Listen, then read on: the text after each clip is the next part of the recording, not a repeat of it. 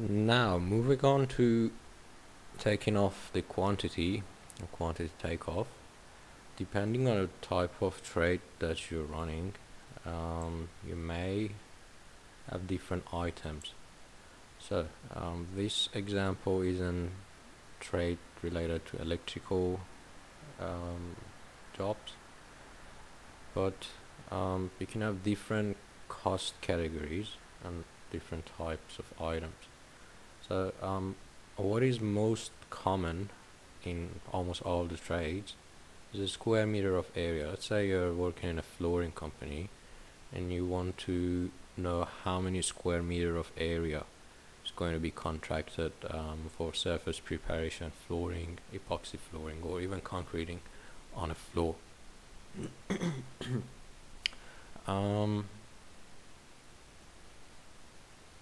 You must consider the drawing scale.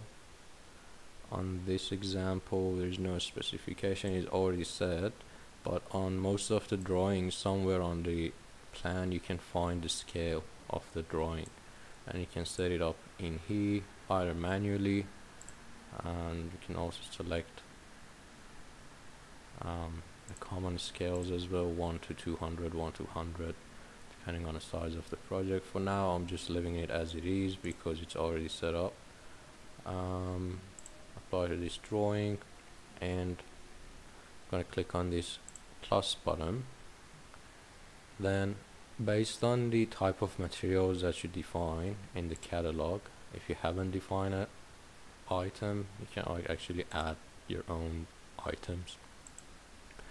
You have all sort of categories, catalog in here. If you want to add the number of hours, days, and so on for the labor that you reckon your company would take to complete the project, you can add that in here as well.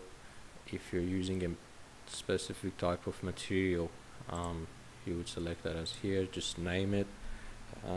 Let's say for now I'm gonna put concrete. We're gonna pour concrete for slab, and the unit of measurement is normally square meter or cubic meter, depending on how you quote.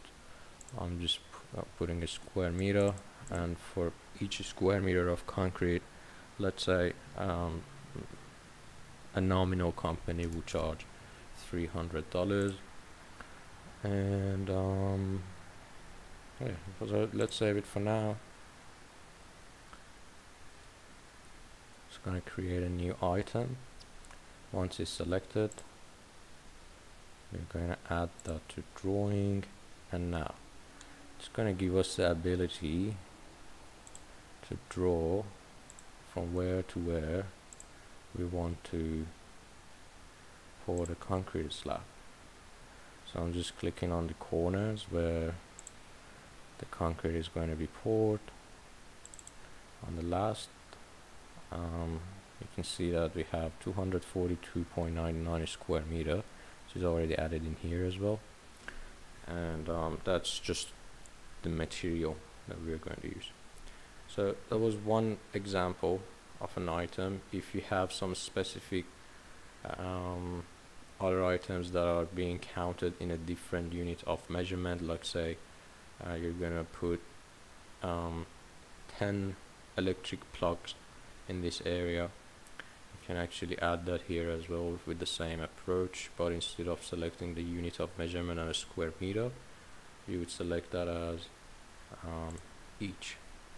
So let's say I'm gonna add plugs, plugins, and now units of measurement will be each. You have all sort of other units as well. You put the item cost and start counting, basically. I'm going to cancel that for now. So that was the quantity takeoff on Procore. I can also move on to the estimating and see that you have all sort of availability in here that you can put into your tender. In the next session, in the next lesson, we're going to modify the code and finalize it in order to be ready to be sent to the client.